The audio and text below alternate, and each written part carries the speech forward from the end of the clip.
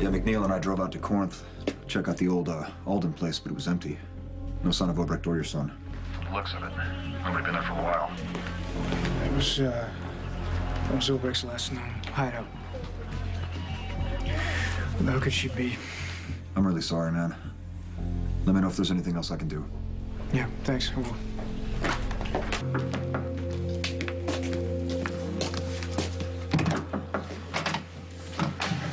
Oh, dude. You working out again, or is this dress code? Just getting back from an all-nighter at work, and I just took a shower, so you're lucky I'm dressed at all. Cool. I feel incredibly lucky. Yeah, do you have time for an update? Yeah, come in. Thank you.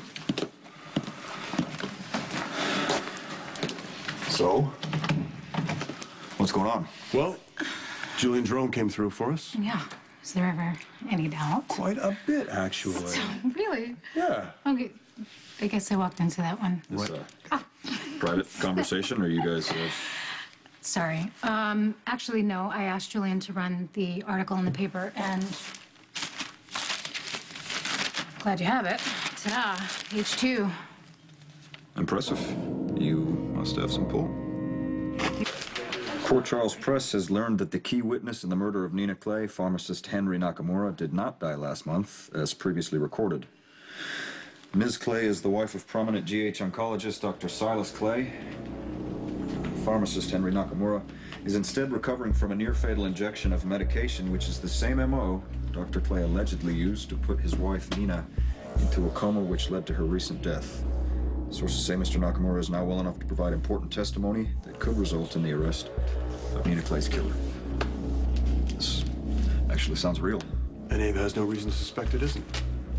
If all goes as planned, she'll dive right into our trap. This is great, Sam. Really, you really came through. Yes, you did. Thank you. Mr. Nakamura, fearing for his life, has refused to speak since his recovery. But sources close to the investigation say he has an explosive story to tell, not only about his own attack, but about the person who came to him for the prescription medication that killed Nina Clay. He's indicated that he's now ready to give irrefutable testimony, but only to Detective West.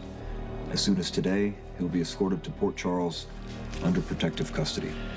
This should do the trick.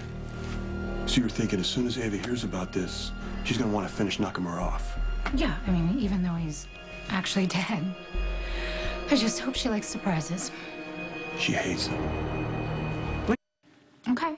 All right, well, thank you again, and just keep me posted. Okay, I guess this is gonna take a little longer than expected. Ava hasn't seen the paper yet. That is assuming Ava really is the guilty party.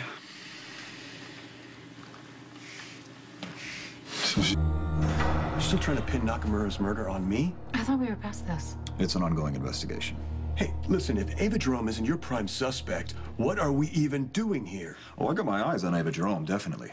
But until we actually trap her and I get a confession, I'm not ruling you out or anyone else. You are so stubborn. Is it really that hard for you to admit that you're wrong? All I want is justice for Nina Clay. All right, well, then you just give your little mantra a rest, all right? Because no one wants to nail Nina's killer more than I do. Oh, it's a text from Julian. Ava reading article. It's working. All right. Here we go. It's time for phase 2. Let's go.